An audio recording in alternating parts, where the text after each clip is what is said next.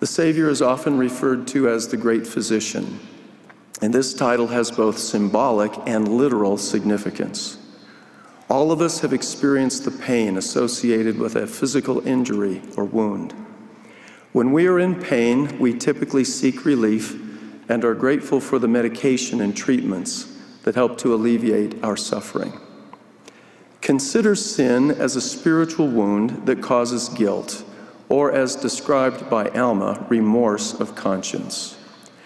Guilt is to our spirit what pain is to our body, a warning of danger and a protection from additional damage. From the atonement of the Savior flows the soothing salve that can heal our spiritual wounds and remove guilt.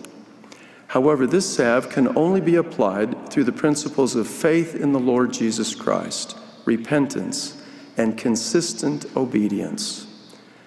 The results of sincere repentance are peace of conscience, comfort, and spiritual healing and renewal. Your bishop or branch president is the spiritual physician's assistant who is authorized to help you repent and heal. Please remember, however, that the extent and intensity of your repentance must match the nature and severity of your sins, especially for Latter-day Saints who are under sacred covenant.